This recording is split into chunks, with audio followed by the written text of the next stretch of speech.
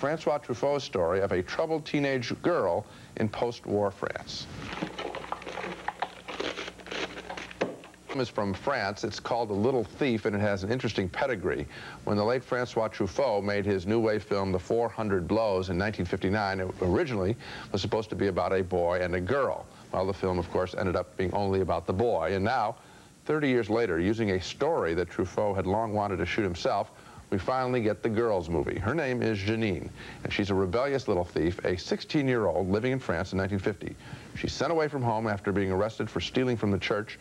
And The Little Thief, to its credit, does not romanticize that young woman. She has some exciting adventures, but the film makes it plain that she is quite miserable until at the end, when she becomes more life-affirming, more willing not to grab for immediate pleasure. This picture, however, is not in the same class as other recent films we've seen about young French women on their own coming of age, such pictures as Vagabond. If Truffaut had lived, he might have made this film a little bit darker, I think. As directed by Claude Miller, with a script by some other people, the story of a lost youth seems too familiar and really not distinctive. I can't recommend The Little Thief, despite a strong performance by Charlotte Gainsbourg in the title role.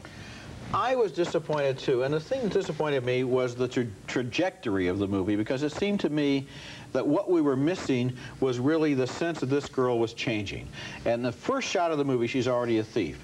She continues to be a thief throughout the movie, and you can see that what she's doing is her feeling is, if I can steal something and give it to somebody that I love, I can buy their love in that way. Well, it doesn't work that way, but she doesn't really find that out until right at the end of the movie. Now, obviously, the key event in her life is when she's given a camera, and with this camera, she is now going to become a photographer. That could kind of symbolize what happened to Truffaut, right, he was a thief. Life as a young juvenile delinquent was redeemed by his love of the movies.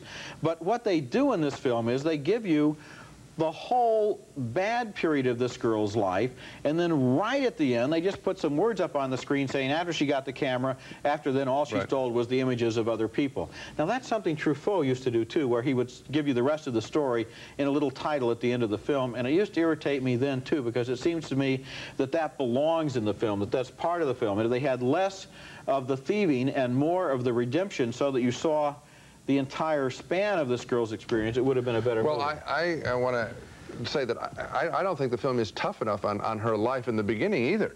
I realize this is 1950, but it's the picture's set in 1950. But I think that her life should have been a little more harsh than we were actually shown. It seems to want to just have fun with the her little affairs in some way, and I think the world's a little harder than that. And I think that The 400 Blows was actually harder. It was cruel what was happening to him, and with her it's a little bit sugar-coated. If there is one thing you can say for the movie, though, it is sort of a last postcard from Truffaut, who wrote a 45-page treatment for the story, who might have made a different movie from it, for all we know. I suspect he would have. We sure do miss him, that's for sure. 2 more negative votes for The Little Thief, the story of a troubled French girl based on the last project of Francois Truffaut.